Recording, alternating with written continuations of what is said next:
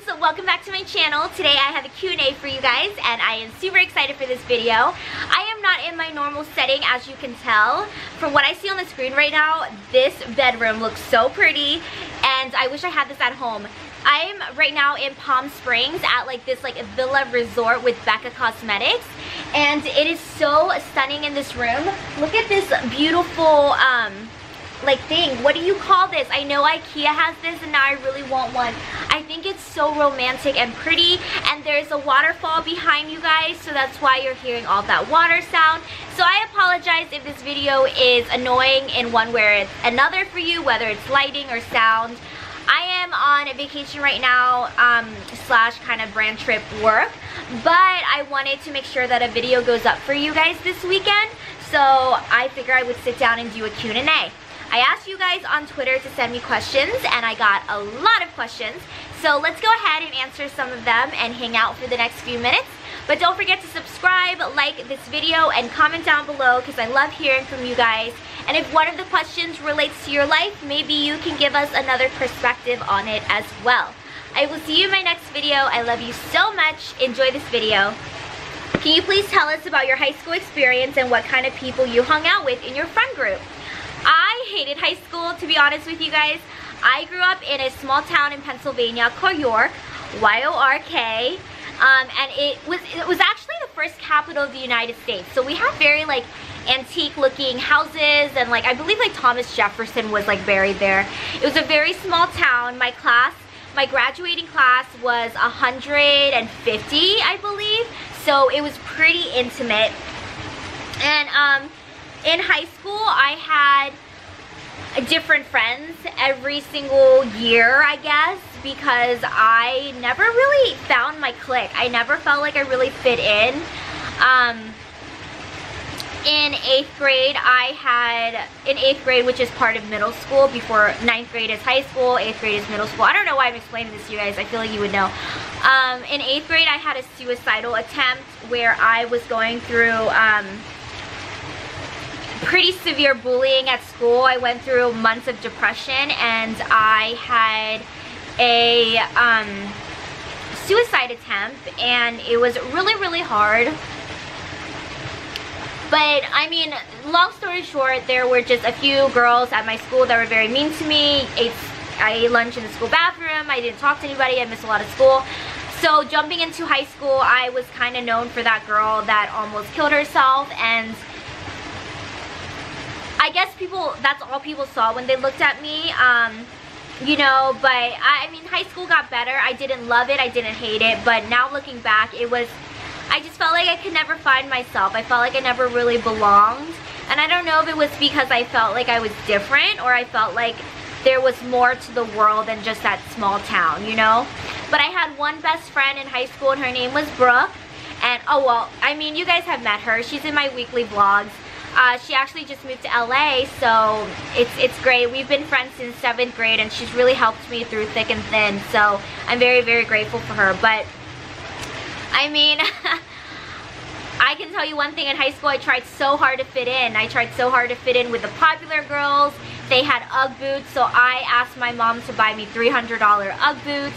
You know, they had designer bags, so for Christmas my mom got me a Coach bag because Coach was in at the time.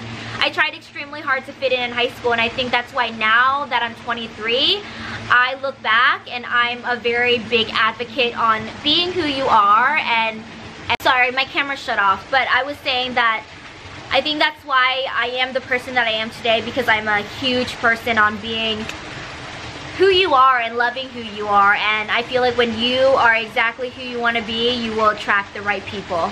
Is it hard for you to let go of any relationship, friends, and relationship wise? How do you cope best? Letting go is hard. It really is hard. I always have the hardest time letting go of boyfriends, because when I love someone with all of my heart. I don't do that halfway shit. I love them with all of my heart. So when I was dating, it was really hard for me to go through breakups. I've never been the one to, well, I've been in two serious relationships in my whole life, and in those two, I was not the one who walked away, they were. So I don't know what it feels like to be in love with somebody and then realize it's not working for me and walk away, because I've always had someone walk away from me. And letting go has always been something that I had a problem with, but one thing that I've learned in the past few years that I've grown up, my last serious relationship was 3 years ago, and he was so toxic, but I thank him so much, because if it wasn't for him, I wouldn't be the person that I am today, and I honestly can tell you I wouldn't be here doing this video for you. It was because of that relationship that really molded me and taught me a lot, and made me grow as a person, and made me want to live and experience life more. And letting go is hard, but I've learned that sometimes letting go means you're strong, and it shows that you're able to suck it up and swallow your pride and walk away from something that you know is not good for you. And you know, letting go is kind of like jumping into a new chapter, entering a new door. It's not a win and it's not a loss. You're gonna learn something from it. So letting go is hard, but I mean, time changes a lot. Timing is everything. So coping, when it comes to coping, you just gotta let time do its thing, you know. It's always feel like it's never the end of the world. There's so much more to this beautiful world and this beautiful life. You just have to be patient and wait for it. Hi Kim, I just saw your post for a Q&A, and I know you went through a rough breakup, and I feel like my relationship is getting there. My boyfriend cheated on me with his ex. I should have known the signs where he would talk about his ex, and I could tell when he thinks about her too. But the thing is that he was with her for 2 years, and then he asked for a break between them. During that break between them, he started to talk to me, and then 2 weeks into talking to me, he broke up with his ex-girlfriend and started to talk to me even more. A couple months into mine and his relationship, it was going well, but he never could stop mentioning his ex-girlfriend. And this weekend I went out of town for a funeral, and he went to see his ex. I'm so hurt and confused, and he hasn't spoken to me since 6:40 p.m. saying drop my house keys off when you can please. Like, that's an obvious sign, right? I don't know what to do. I'm so lost and confused. Okay, so this kind of situation really sucks, and I feel like when we are so young, especially girls, because we can be a little bit more emotional and we overthink, but I definitely know some guys that are emotional and overthink as well. But I feel like as women, we invest a lot of our time and dedication into relationships and our boyfriends and girlfriends, you know? And I feel like reading your message, there's a lot that I could say, but to make it short and sweet, I feel like I've learned that sometimes your gut feeling is always right, and it sucks to feel like someone is losing feelings for you, or vice versa, you might be losing feelings for them. But I also would take things one step at a time. One thing that I've learned is that I always made the mistake by jumping into conclusions. The older that I get, the more I realize that sometimes, yeah, seeing his ex-girlfriend is uncomfortable, but is he really cheating if he sees his ex-girlfriend? And that's where communication comes into play. Do you guys communicate enough for you to trust him? Because I feel like if I had a boyfriend and, you know, he was very upfront with me, like, hey babe, I bumped into so-and-so, and we might grab lunch one day. How would you feel about that? And that's when you guys can sit down and express your feelings. And I also feel like there is some type of maybe, I don't know how to explain it, but your mindset puts a lot of pressure on you, because I feel like you're comparing your relationship to him and his ex-girlfriend. And the one thing I've learned is your relationship with him is your relationship. His relationship with his ex-girlfriend is his relationship with his ex-girlfriend. You know, I think that the message, when I was reading it in the nicest way possible, I felt like there was a lot of assumptions. And sometimes assumptions can lead to misunderstandings, and that's where the fire is lit. So I feel like the best way to deal with the situation is for you to sit him down and talk to him. Communication is key in every single relationship, whether it's between you and your parents, you and your siblings, friendships, relationships, marriages. Communication is severely important. So I feel like that is the best route to go about it. Do you have any advice for improving makeup skills? I think my biggest advice is practice, practice, and practice. You never know what you are capable of until you practice. My skills were never at the level that they are now, and I may never be at a higher level in the future if I don't continue practicing. Never be scared of makeup. I feel like makeup should be fun, and it's an art, you know, it's a type of art, and I feel like you should experiment with it and do what makes you happy. How do you exit a toxic friendship without making a big deal out of it, making it a bigger problem? I've actually gone through this recently, and it's really hard because a friendship is like, a good friendship, like a best friend, is like family. And you know, blood is thicker than water, and you know, you don't have to be family to be blood. A lot of my best friends I count as family, and my family counts them as like a second sibling, or my mom treats them as a second daughter or a son. And I feel like it's really, really hard. But if you have to look at it, the friendship, in a way where it's like, why is this toxic, you know? Like, are they being too negative? Are they a bad influence? Whatever it may be. I feel like, again, with relationships, communication is key. I feel like when you have enough respect for somebody, you'll communicate with them, and how they react to it and how they respond is completely their choice and up to them. But you will always know that you're the bigger person by communicating. I feel like if people don't mean that much to you, it'll be easy to cut them off, and that's where you can draw the line whether someone is important or not. I've had friendships where they were toxic and they didn't work out, and sometimes you want to try and try and try again, and sometimes it doesn't work out. But then there are other times where maybe you just need a break, you know, in between you guys. You need a break away from each other to grow apart, and you'll realize that maybe your friendship was really special. Hi Kim, I just want to know, how do you deal with negative people, especially those who hate or are mean to you? Well, here's the thing. I am a very sensitive person. I don't come off as sensitive because I feel like I've gone through a lot of shit in my life for me to build up this guard to not be sensitive. But one thing that I've changed about myself is you have a choice in everything in your life. You have a choice. You have to remember that is your happiness is a choice, your sadness is a choice. You want to do your laundry, that's a choice. You want to go to class, that's a choice. Everything in your life is a choice. And you have to be able to alter your perspective. There are two ways of looking at things when I get mean comments. There is the normal way where people are very upset and they want to say something back and whatever it may be. And then there is this other way where you can look at it in a more, I guess, positive way, but it's not really too positive. Where when I look at people who leave me mean comments, I just think there must be something going on in their life that saddens them, that brings so much negativity that they have to go and leave such a mean and cruel comment. But I feel like a lot of people who do that on social media and do that behind a keyboard are dealing with something a little bit deeper than that comment itself. And I feel like in order to help those people, if you can't find positivity, be the positive aspect in the world. You guys know what I'm saying? So how do I deal with negative people? I don't deal with negative people. If I see a comment that's negative on my Instagram, my YouTube, my Twitter, whatever it is, I usually block or delete. And that's because I don't want to see it, and my followers who are positive also don't want to see it. And one negative comment leads to a bunch of other negative comments, because then you guys will just start fighting with each other. So I just don't deal with negativity at all. Where do you see yourself in 5 years? In 5 years, well, I'm 23 now, so 24, 25, 26, 27, 28. Wow, 28. When I'm 28, I really don't see myself married, but maybe in a serious relationship getting there.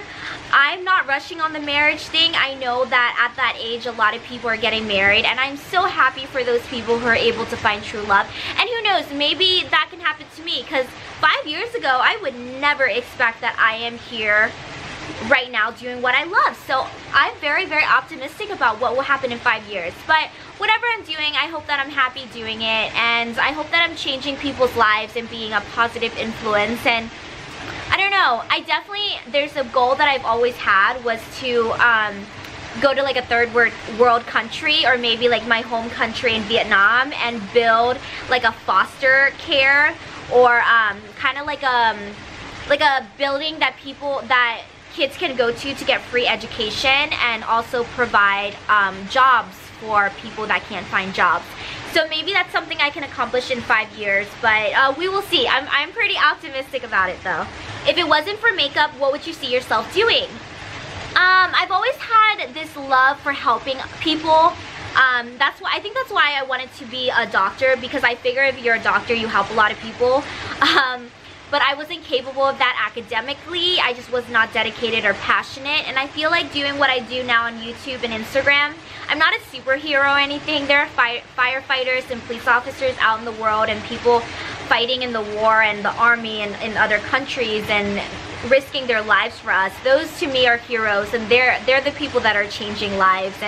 But I feel like what I do on Instagram, YouTube, and everything else, I feel like I'm bringing positivity to people's lives, if that makes sense. And so I feel like what I'm doing now is great. But if I wasn't doing YouTube, I feel like, I don't know, I would do something else. I don't know, volunteer my time around the world, something like that.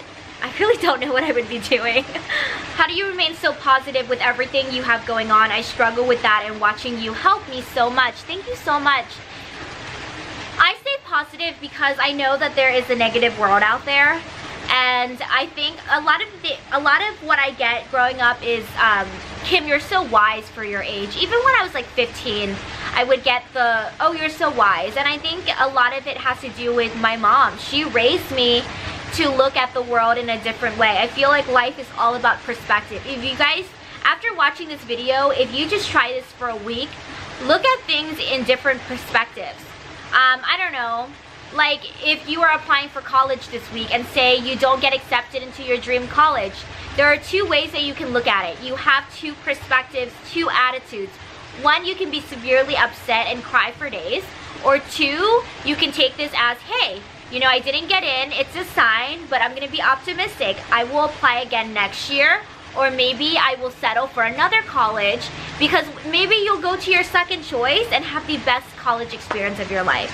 There's just two perspectives on everything, and the reason why I'm so positive about life is because I know that life holds a lot of beautiful things. You just have to be able to open your eyes and see those pretty things. And I also think that because recently, you know, I've gone through a loss of a friend from high school, and he's brought a lot of light into my life that goes, hey, you know, Kim, like, life really is short. And another reason that I'm positive is because I'm an influencer. I am on social media, and that's what I do for a living, and I see the negativity that the world has, and if you can't find positivity, be the positivity. If you have the opportunity to see who you marry, where you live, basically your future, would you? I am that person that's very, very curious about everything, so I don't know if this sounds good or bad, but yes, I would totally do it. I am totally down. I need to know who the lucky guy is that gets to hear me grind my teeth every single night, because I need to write him a letter right now and apologize way in advance. What's the best and worst thing about being a YouTuber? The best thing about being a YouTuber, in my opinion, is my followers. Oh my god, you guys have no idea. My followers are amazing. You guys are great. I love you guys. I'm obsessed with you guys. I truly care about my followers like they are family. And I think that being able to share what you love to do and your passion with the world, and having these thousands of people like talk to you every day and share that same passion, it is so great. And you guys are so uplifting. Like, I don't know what I ever did to deserve such positive people. You guys are so positive in the comment section. You're so positive and uplifting no matter what I do, and I love you guys so much.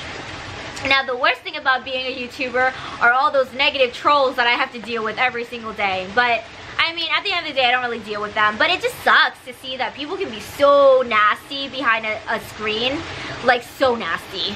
If you had to choose between having your makeup or having internet connection, what would you choose? I would choose having internet connection. I don't really need makeup. If you watch my weekly vlogs, you know I don't really wear makeup a lot, which is funny because I do makeup for a living, but yeah, I like my face without makeup, if that sounds weird. I mean, I slay with makeup, but I also feel very comfortable without makeup. So I would choose internet connection. I need to be able to check Instagram. 3 top restaurants to try. If you guys know me, you know that I'm a foodie. I love eating. It is my favorite thing in the world. Love Jen. It's a Korean barbecue house on Beach Boulevard.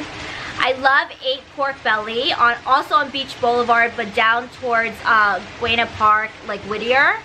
And then my last one would have to be, I love Water Grill. It's a bougie restaurant, but they have really good seafood. As a student, it's so hard to struggle between school, work, and filming. How do you manage to do it? I get this question a lot, is how do I balance everything? And I think you guys really see in my weekly vlogs, I don't sleep. I'm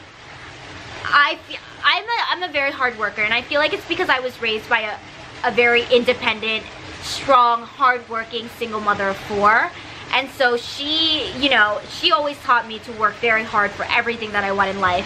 And I think that right now, in this stage in my life, like in my early 20s, I want to work extremely hard so I can enjoy it later in my life. And I feel like it has shown, you know, I feel like my hard work has shown. So I will choose working over sleep sometimes. I mean, I do get sleep. It's not a lot. Sometimes it's like 4 hours. Sometimes it's 10. It depends. But I feel like when you have priorities, you'll get them done. You have 2 choices. If it's important to you, you'll do it. If it's not, you'll make excuses. That's how it is. So balancing school, work, and YouTube is not an excuse because it's a priority to me. I'm not going to make excuses for what I want in life. How do you find time to film, edit, school, see friends and family, go to events, and brand trips? Also, how did you learn to edit? I learned to edit by teaching myself. I also had a lot of help from Nikki, but I also YouTubed a lot of things. YouTube taught me how to edit YouTube videos. And how do I make time? Like I said, you make time for things that you love and that are important to you. If you take a step back and reevaluate your life, if someone means something to you, you'll make time for them. Busy is never an excuse. The only time that you are, actually there is no time. You can never be too busy for someone that you love, and you can never be too busy for something that you are working hard towards because you really want it. What do your hometown friends say about your recent success? If some are negative, how do you deal with it? I don't talk to anybody from back home anymore that I grew up in. The only person I talk to is my best friend Brooke, but now she lives in LA. And honestly, I don't know anything because I don't really talk to anybody back home. So this 10-year reunion in 5 years will be pretty interesting. Okay friends, that is it for today's video. I'm so sorry. There are so many questions, but I could only get through a few. If you really like these type of videos, comment down below and let me know so I can continue doing more, so you guys can get one once in a while. I love you so much, and I will see you in my next video. I'm gonna go take some bomb ass selfies. I hope you have a beautiful weekend. I'll see you in my next video. Bye my lovies.